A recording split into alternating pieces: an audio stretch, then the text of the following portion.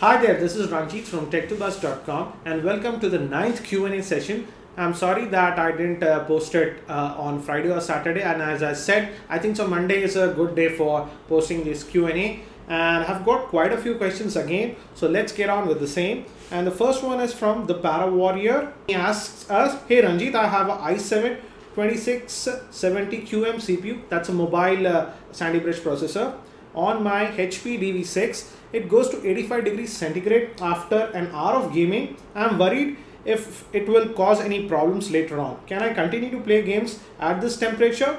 Can laptop components handle such high temperatures? Thank you.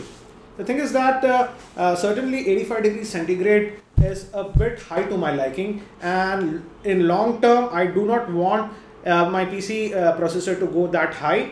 I strongly suggest that you go for a laptop cooler, something like that, that will elevate your laptop a little bit, and it also has fans below that will let out the heat. Again, don't worry, technically speaking, your CPU will not fry because all modern CPUs have a thermal cutoff. If the temperature goes beyond a certain point, the CPU will shut off automatically. But again, consistently playing games at this high temperature is definitely not a good idea, and your battery life will also seriously get affected because such high temperatures are not good for the battery. And the next question is from Viponi and asks us, hi, could you please review the Xperia U? Is Windows Phone having a good browsing experience without Adobe Flash? And please suggest a phone either Android or Windows around 15,000, and is Xperia U going to be priced around rupees 15,000 or not? The first thing is regarding Xperia U, it hasn't been launched yet, and I don't know if I'm going to review this or not. Let me talk a little bit about the browsing experience on Windows Mobile. It is pretty good again, but it won't play Flash as you have mentioned. And for around 15,000, I think so this Samsung Omnia W is a Windows Mobile phone, and that's a pretty good phone. For 15,000 for Android right now, we don't have any great phones. I would suggest that you go up to about 17,000 and buy the HTC Neo V. That's a good Android phone, and that comes with ICS. And one more thing I want to share is that I am lately getting a lot of requests to review these Android phones, and I have been doing that for the past 2 months. But going forward, I won't be reviewing all the Android phones that I get, because simply speaking, there are too many phones that are being released, and I feel I'm spending a lot of my time instead of creating tech related videos, etc., just reviewing phones. And I don't want to just review phones. I want to talk about technology related things and stuff. So moving forward, I'll be reviewing phones, but not all of them. The next question comes from GND Geek, and he asks us, hey Ranjit, where to get micro SIM? How is it different from a regular SIM? Actually, the micro SIM is nothing but if you take a regular SIM, you can cut it and get a micro SIM. I actually have this micro SIM cutter, and you can just place a SIM here, and it's like a stapler, and you press it and the micro SIM comes out. You don't need to buy this. You can just go to any local mobile shop, and they'll charge you around 25 rupees and cut your regular SIM to a micro SIM. Also, you can go to your mobile provider and ask for a mobile micro SIM if you would like. The next question is from John Smith, and he asks us, what is the difference between the graphic card interface memory DDR3 and DDR5? Again, DDR5 is much faster, and if I'm buying a new graphic card, I'll most probably prefer to go with the DDR5. Next question is from Maximus, and he asks, hey Ranjit, your videos are great, thank you. I play Call of Duty Modern Warfare 3 on Xbox Live, and I noticed that other players who are having a better connection than me win more because of the weak ping. I have a Airtel broadband connection, 4 Mbps, but still I don't get a good ping. And he also asked one more question, but first I'm going to answer this one. The thing is that as you're using an Airtel broadband connection, most probably this is an ADSL connection, and generally with the ADSL connection you won't get the best pings. For the best pings you need a fiber connection or something like that. Again, it depends upon your routing and what kind of a modem also you're using. So again, there is nothing much that you can do to improve your pings. It is your ISP's problem. Generally, I was also using an ADSL connection, and I used to get bad pings, but I have moved to a fiber now, and the pings are a lot better. So again, opt for something like a fiber connection or a Metro Ethernet. Next thing is, I read somewhere that I can improve my online gaming by doing port forwarding, and kindly take up this question in the next Q&A session. Yes, generally speaking, the NAT on your router can affect the gaming a little bit. What you can do is you can do port forwarding, or you can do a simple thing like in your router there should be a setting called DMS, that's demilitarized zone. And what I suggest is set your Xbox to a static IP and put that in the DMS zone. That should help it a little bit if you're getting NAT issues. Next question is from Easy to Cool, and he asks us, my dad is planning to buy a BlackBerry. Please suggest 2 or 3 phones between rupees 20 to 25,000. Thanks.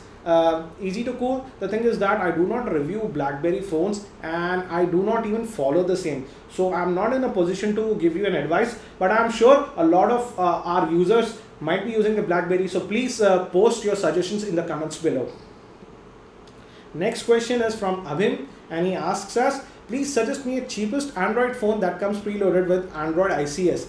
As of today, I think so the cheapest Android phone that comes preloaded with ICS is the HTC One V, and it's a good phone. It sells for around about 17,000 or so. The next question comes from Sarvesh, and he asks us, which is the best Mac-like looking Linux distro, and what's the difference between a Kindle app and a Kindle reader? The first thing is, I haven't been lately installing a lot of Linux distros, so I am a little bit clueless regarding the same. I have just installed recently Ubuntu. So if any of you guys are installing a lot of Linux distro, please let us know which is the best Mac looking like Linux distro that you have found. And for the second question, what's the difference between a Kindle app and a Kindle reader?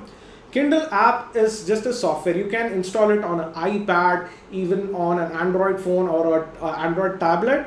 But Kindle Reader is a hardware device and it uses the e-ink. You can actually read all the Kindle books using a Kindle app, but if you want the complete Amazon experience and the ebook experience, the Kindle Reader is for you. The next question is from Gunit G, and he asks us, I want to buy an Android phone. My budget is rupees 9,000 for internet browsing, sounds, video, social networking, gaming, etc. Which brand is better, Samsung or HTC? The thing is that I can't comment on which brand is better, Samsung or HTC. But for 9,000 rupees, look at this HTC Explorer. That's a decent phone, but don't expect a lot with that phone. It is a good phone for that price. And the next question comes from QJBin, and he asks us, I want to buy a Wi-Fi router N300, but there are 2 models, that is the ADSL plus router and just the router. Which one should I buy? I'll be using a MTNL broadband telephone line to connect the same. And there's another second part of the question, to use with 1 PC, 1 laptop and 3 mobiles. On my motherboard there are SATA 6 GB ports and SATA 3 gigabits port. Which one should I connect my hard drive? Thank you in advance. Your videos are awesome. Thank you. The first part of the question is, as you're using an MTNL connection and you're going to use it with a telephone line, you need an ADSL type of router. So go with that. Personally, I do not like ADSL type of routers because with most of these ISPs like MTNL, Airtel, etc., they already provide you with the modem. And I generally like to connect that modem to a plain Wi-Fi router, because going forward, let's say in 2 or 3 years, most of the connections will move to Ethernet or fiber, where if you buy this ADSL routers, they will be obsolete again. But for your current needs as of now, go for the ADSL plus router model. For the second part of the question, if you're using just a normal hard drive, you can connect it to anything like a SATA 3 gigabit port or a 6 gigabit port. It won't matter because your hard drive cannot even reach those 6 GB per second theoretical speeds. But if you're going to use a SSD, then certainly I would say that connect it to the 6 gigabit port. The next question comes from Sinu, and he asks us, I love your videos, and my question is, do you use Hackintosh as your main desktop or your iMac? The thing is that I've been lately using my Hackintosh a lot, and the only reason I'm using that is for video editing. If it was not for the video editing, I would have been using my iMac. And I also use my MacBook Air a lot. In fact, the video that you are seeing right now, the video feed is being captured on the MacBook Air. And the next question is from Nihar, and he asks us, I'm an animation student. I need to buy a graphic card by which I can run my softwares like Maya, 3D Max, etc. smoothly in the range of rupees 10,000 to 13,000. And thumbs up for each of your videos. Thank you. Nihar, the thing is that I don't know about Maya, but 3D Max certainly takes advantage of CUDA. So I would suggest that go with the NVIDIA based graphic card. And for your range, I think so you should get the 560 Ti or something like that. Again, I'm not using these 3D animation softwares a lot. So just check their relative forums to get the best advice. And the next question comes from Abhi the Start, and he asks us, I recently saw that Sony is saying that the ICS may not be good for 2011 Xperia series because it consumes more RAM than Gingerbread, and ICS might hang the devices. So I want your suggestion. Should I upgrade my Xperia Neo V to ICS or not? Thanks in advance. Yes, Abhi, I also read this detailed article by Sony regarding the ICS on the older phones. The thing is that many of the older phones that Sony had released in 2011 come with just 512 MB of RAM. And the issue with ICS, I agree, is that it consumes a lot more RAM, and also due to the way ICS works, all the UI etc. is handled by the graphic processor. It also consumes a little bit more battery life. So certainly I would say that if you are currently happy with your Gingerbread, I won't say that you go ahead and upgrade to the ICS. Frankly speaking, I didn't find ICS that groundbreaking. So what I would say is that if you're currently using a lot of heavy RAM related apps on your phones, I would not suggest that you jump to the ICS right away. So the simple thing is that if you're currently happy with your Xperia Neo V, I would say that you stick with Gingerbread. And the next question comes from Priyankan, and he asks us, can we change a normal hard drive on a laptop with SSD? And can the hard drive that is removed be used as an external USB hard drive? Or is there any other way of using the removed hard drive with the same machine? Yes, actually you can easily change the normal hard drive on your laptop with an SSD. And also you can use the hard drive that you have removed from the and use it like an external portable hard drive. For example, you get kits like this. For example, this is the HyperX SSD upgrade kit, and with this kit actually you get a adapter. Let me take it out. Yes, this is actually the adapter that Kingston has given, and what you can do is the hard drive that you have taken out from your laptop, you can attach here and use it as a portable hard drive. So again, look at the SSD that you are buying and look for something like these. These are known as the upgrade packs. So I hope this answers your question. The last question is from the Sonu, and he asked us, hey Ranjit, I want to know which is the best internet security antivirus for Windows PC and which one do you use? Frankly speaking, the Sonu, I do not use Windows as my primary OS. I use it a little bit, and I have been using the Avast antivirus for a while, for almost 4 years now, and I never had an issue. But I've also heard Kaspersky is very good, and the new Norton security suite is also really nice. But again, I think so our users will be in a better position to answer this question because Windows is not my primary OS.